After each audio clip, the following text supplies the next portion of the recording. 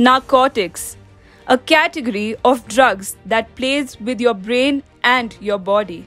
The effect is addiction. Addiction that soon makes a person put drug use above all else.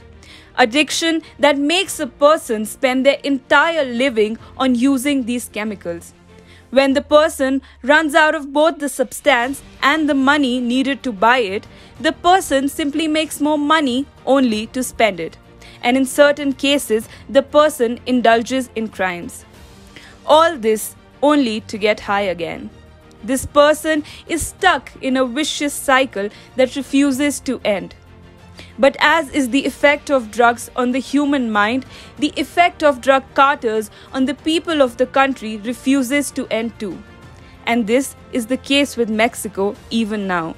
The country has been in the news for years, and almost always it is either about drug cartels or illegal immigration into the United States.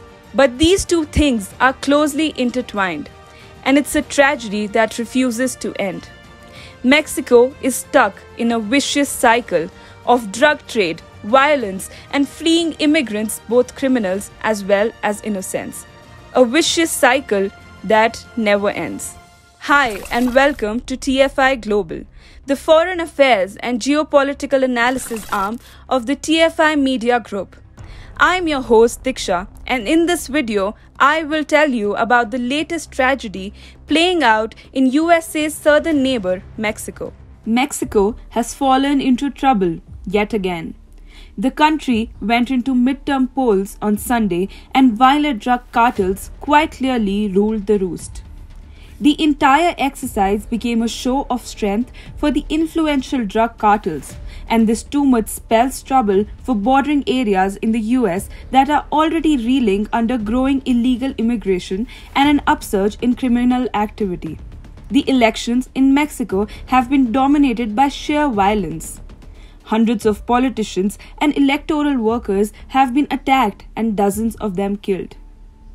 A severed human head thrown at a polling station in the Mexican border city of Tijuana and plastic bags filled with body parts marked the midterm elections as Mexicans cast their ballot in an atmosphere of chaos and crime.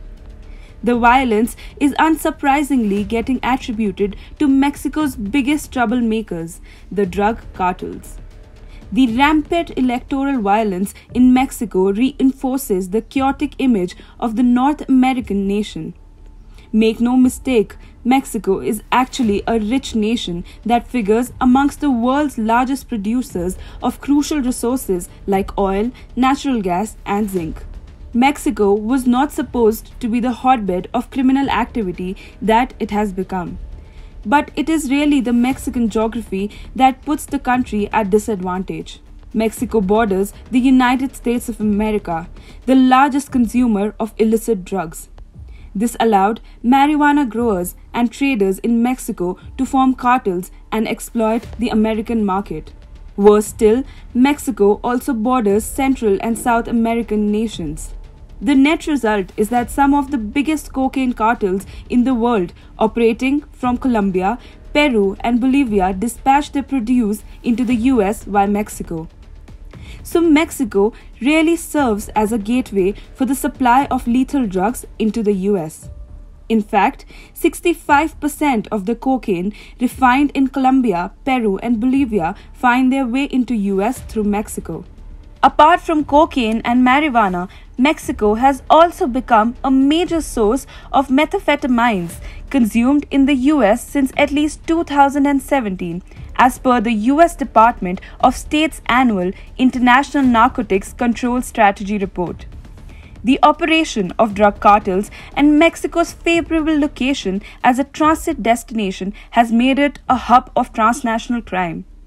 If the Mexican state is perceived as one of the most corrupt regimes in the world, the drug cartels are to be blamed for it.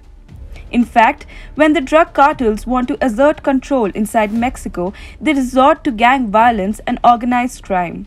A similar round of chaos was visible during the midterm polls, presumably as a part of a larger effort by drug traffickers to influence polling. Outside Mexico, the latest turn of events should send warning bells ringing for the US. More crime in Mexico and stronger drug cartels is actually very bad news for bordering areas in the US. The ongoing violence in Mexico will create more criminals as well as victims eager to cross over into American territory. While drug cartels try to exploit the situation and flood the US with lethal drugs. For the US, Biden's policy of opening American borders to illegal immigration is creating a vicious circle. Biden's open border policies allows drug cartels to operate freely, smuggle their product into the US and become formidable. Stronger drug cartels then go berserk in Mexico, which again escalates the level of illegal immigration and smuggling into the United States. Directly or indirectly, Biden's policies have contributed to a new set of chaos in Mexico, and it can easily lead to an even bigger immigration crisis in the US.